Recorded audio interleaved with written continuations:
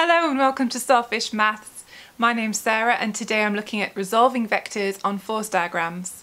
I highly recommend that you watch my other video on vectors first because that's covering the core maths side of vectors and the basics of vectors. So that's things like finding the magnitude and direction of a vector. Today we're going to be using that knowledge and applying it to start looking at some mechanics. So do grab a pen and paper and have a go at all the questions yourself, pausing the video and rewinding as you need. Let me know if this is helpful in the comments below or drop me an email, starfishmaths@gmail.com. Do feel free to get in touch about private tuition or small group workshops. I really hope you find something in this video that's helpful today and I hope you enjoy it.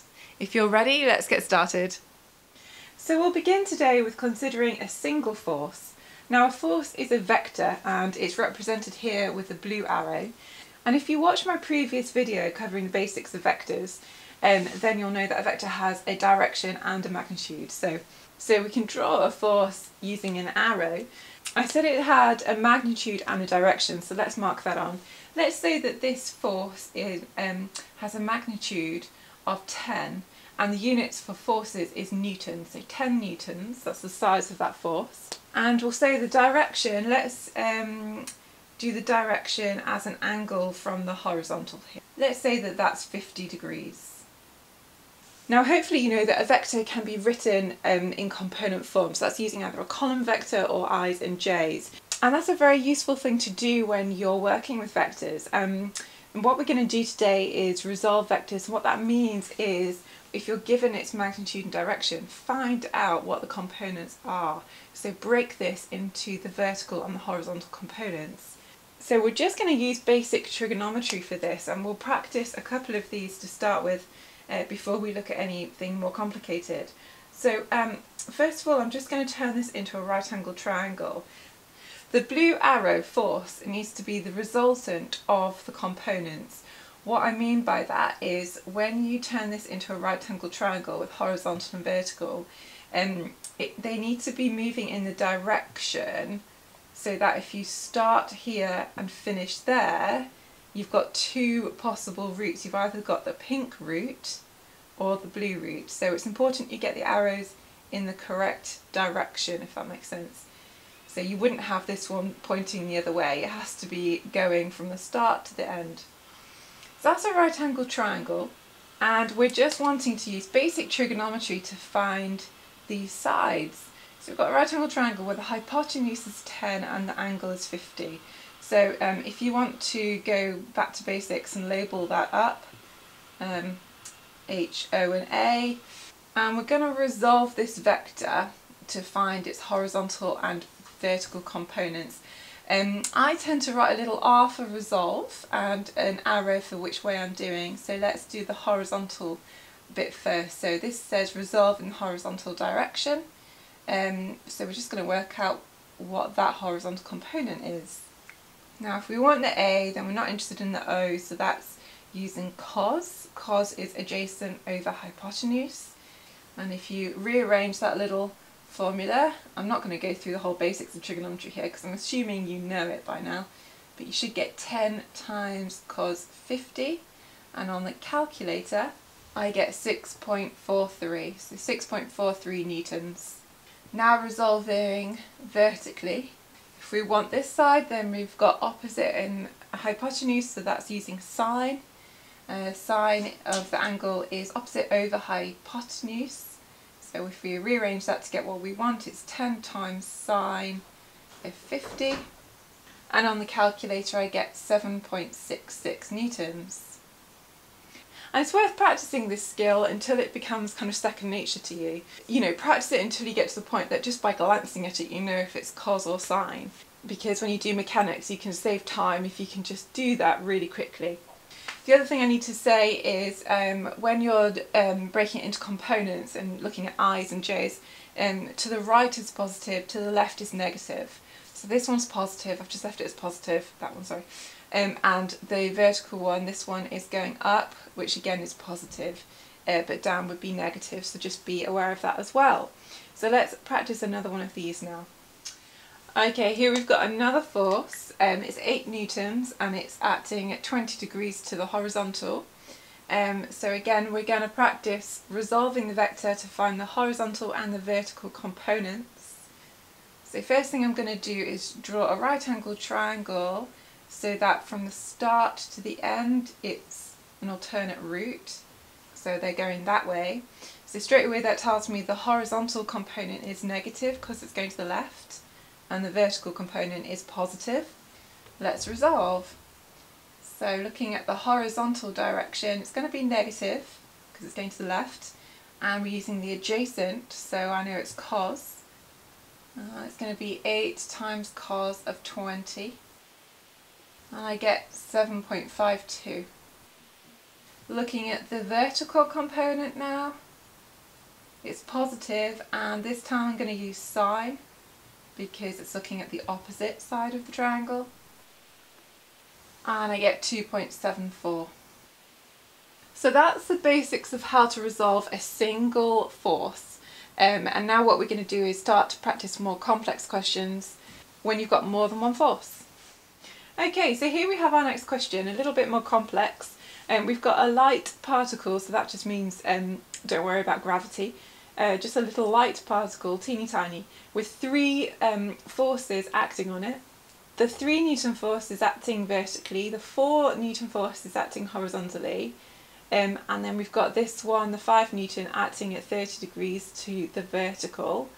So one thing I do need to say is that forces that are perpendicular to each other don't affect each other. So the 3 and the 4 Newtons don't affect each other at all. So that's why we can we can resolve forces into 2 perpendicular directions and just consider them separately. We've got these forces acting on this particle, and if we add them all together, then we'll get the resultant of what the particle is experiencing. So what we need to do is resolve in the horizontal and the vertical directions, and add all the different components in those directions up, and that will give us the components of the resultant force. Hopefully this will become clear. Let's get started. So let's resolve horizontally first. The 3 Newton is vertical, so that doesn't even come into this one, so we just ignore that. The 4 Newton is acting in the negative direction, so we can put a -4. And now we just need the horizontal component of this 5 Newton force. And if I put my little arrows in to make the right angled triangle, then they're going that way. Again, start to finish, so that's down and across. So the horizontal component is positive now. So I'm going to put a plus. And this side is opposite the 30, so it's sine. So it's 5 sine 30. So see what I've done is I've taken the horizontal component of this one and added it to this one. The 3 Newtons isn't involved here. And putting that in my calculator, I get -1.5 Newtons. So that means there's a resultant force which has a 1.5 Newton component acting to the left in the negative horizontal direction.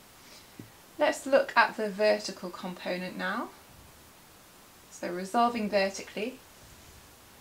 This time we do have 3 and it's positive, and we don't have the 4, that's not included, but we're looking at the vertical component of this guy.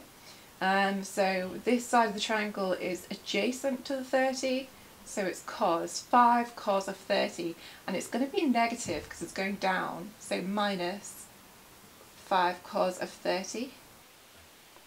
And my calculator tells me that's negative 1.33 Newtons. So we found the horizontal and the vertical components of the resultant force. The question is asking for the magnitude and direction of that. So now we're just practicing the basic vector work that we've done before. I find it helpful to draw a little diagram of that force. So it's going down and to the left.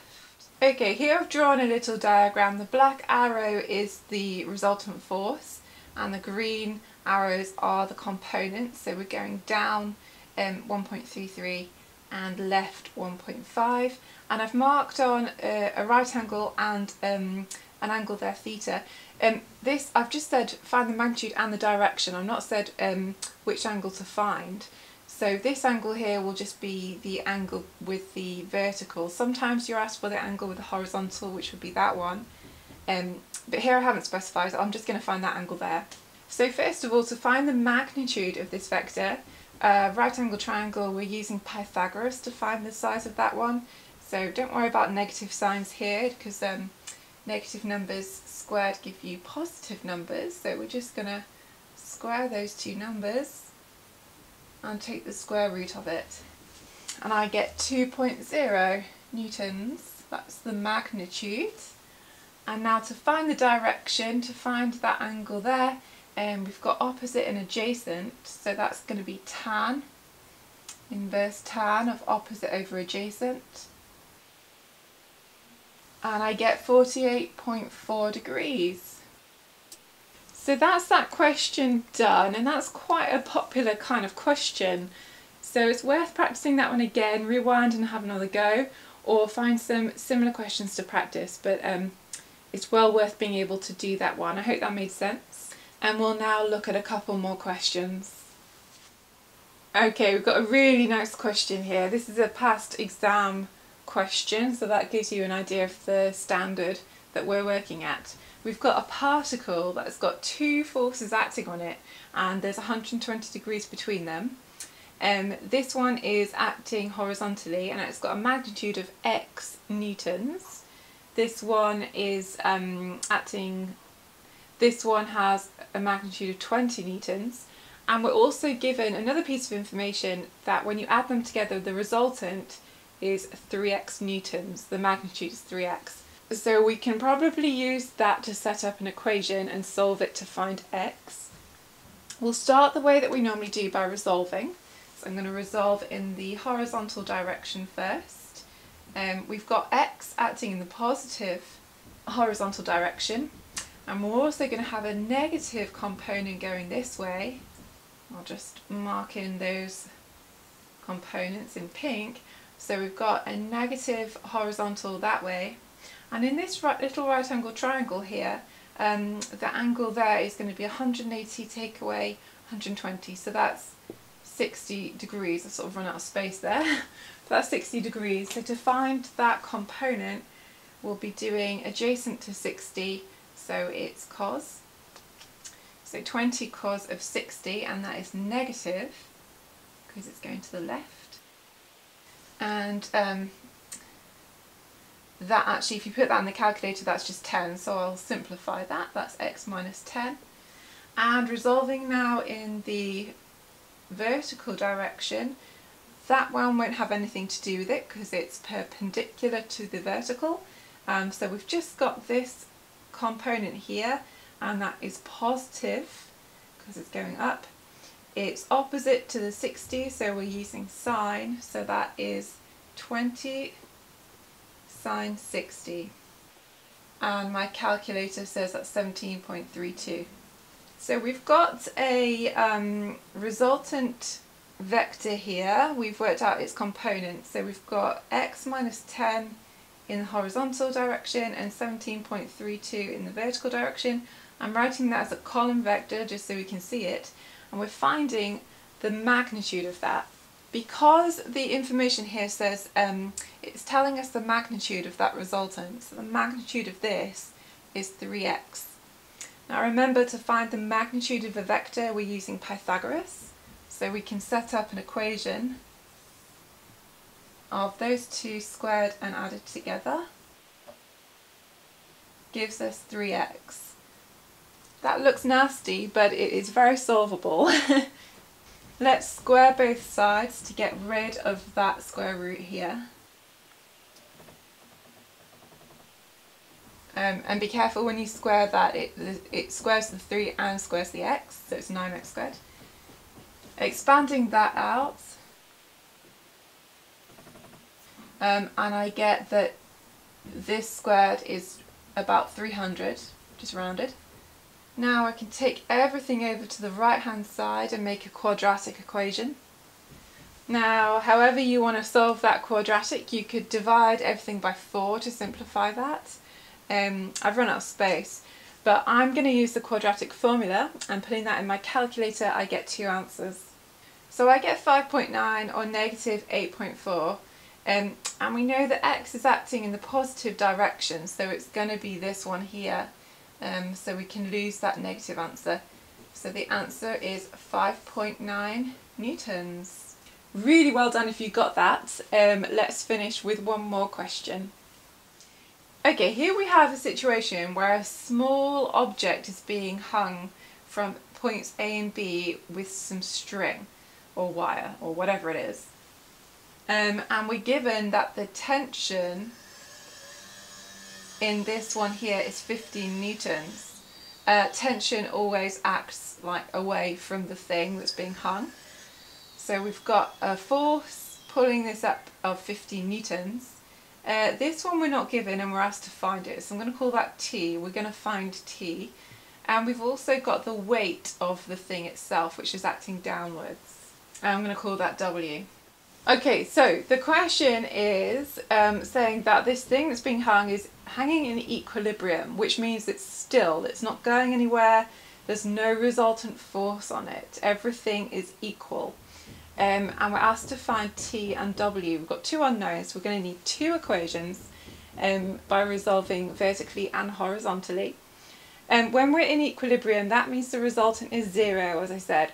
So we can resolve horizontally and vertically and just make it equal to zero, which is nice and easy. So let's resolve horizontally first. Do have a go at this. The W, the weight, is vertical, so that's not going to affect this. But we'll have a positive component that way and a negative component that way. So I'm going to draw my right angle triangles up this way. So we're using, sorry, that's really tiny, I hope you can see that. Because then we can use that 30 degrees in that right angle triangle there. So the horizontal component in the positive direction is opposite the 30. So that's going to be using sine. So we've got a positive 15 sine of 30.